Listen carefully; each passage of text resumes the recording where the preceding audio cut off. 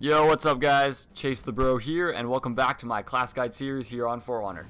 Today we're going to be talking about the Berserker, which is the assassin class for the Vikings. He is very fast and can interrupt most opponents' attacks out of their startup, as well as being able to perform a very infinite and very dangerous combo. The Berserker class is great at keeping the pressure on your opponent, causing them to get nervous, which is when they're going to make their mistakes. And like all other assassins, because his attack is so great, his defense is going to be lacking. But that's okay, because all assassin classes have a deflect option, so I'd advise mastering that in order to master this character. As well as mastering the ability to switch up the sides you're attacking from mid-combo, because this character has an infinite combo, and you're going to want to be switching it up. Otherwise they will read your attacks and parry you. And that's really the only weakness for the Berserker. Just make sure you're switching it up, that way your attacks aren't becoming predictable. Alright guys, we're going to cover the most important combo the Viking has first, which is the Dance of the Paired Blades, which is his infinite combo.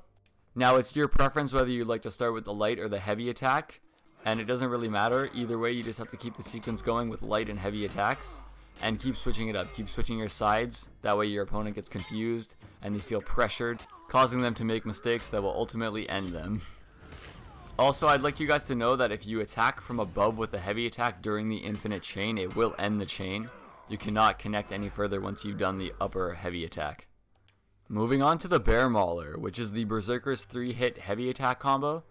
Now, honestly, I don't use this combo that much just because I'm a fan of light attacks to initiate combos, but what I usually do is bait them into it by swinging in front of them and trying not to land my first hit, because they always come in to follow up, and they always get smacked with the second two.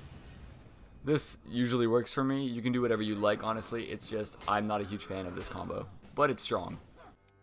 Moving on to the Boar Rush, which is his running attack, just like every other class. Every class has a running attack where they can initiate it while not being in guard mode, which is great for opening battles because most people don't expect a running attack right at the beginning, or it's great for chasing down opponents who run away from you once their health is getting low, and there's nothing more annoying than that. Moving on to the Head Slicer. The Head Slicer is the Berserker's forward dash light attack, so it's great for closing gaps between opponents who are very wary of you and are keeping their distance. I mostly use this against opponents who have really good spacing, or if I want to get a quick hit in just to finish the match. Next up we have the Spin Chop, which is his side dash attack. Now I'm constantly using these abilities with assassins because I like to dodge and attack. It's just what I've always done, so it's great to me that you can actually land an attack no matter what once they've attacked and missed.